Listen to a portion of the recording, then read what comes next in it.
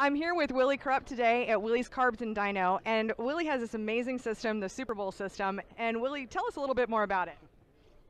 All right, thank you, Kate. What we have is a bowl system here that doesn't have a float, a needle and seat, and it doesn't use a fuel pressure regulator.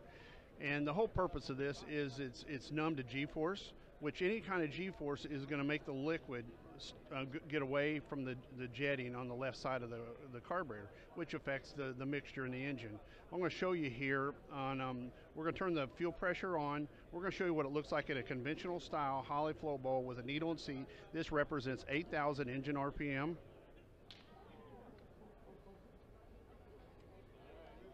As you see here, all the fuel is aerated.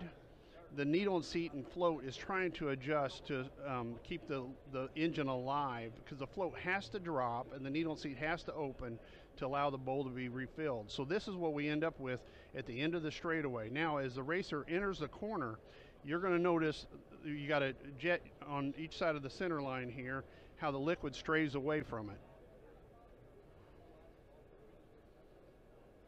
With all the air on top of the liquid, that's what allows the fluid to slosh. Over here, we designed a system that offers no air into the chamber right here above the liquid. Now, what it does is it overfills this cavity and spills over into the exit cavity, which gets returned back to the fuel cell. With this here not having any air in the system, you see the jets and the power valve down there, they never get uncovered. It's never, no matter how much of the G-force, whether it's lateral, acceleration. Now we have all 8 cylinders running at one mixture for the whole lap.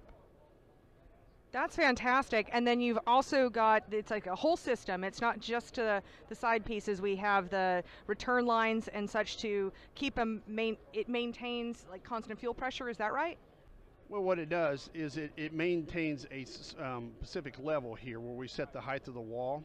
Now, fuel pressure, there again, we said it was numb to fuel pressure, and what we mean by that is a belt-driven fuel pump. We always have to run a return regulator on it, or some kind of regulator to keep it from running, because the needle and seats is going to spill over and can't handle the pressure.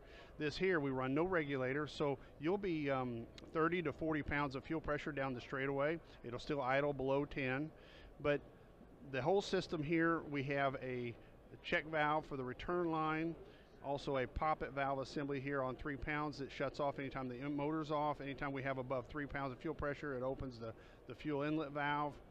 And if the racer ever jacks up the back of the car, the check valve system that's in here allows the engine and carburetor to ever get fluid travel in the wrong direction and flood the engine. This comes as a complete kit. We install it onto your carburetor. It's $9.95.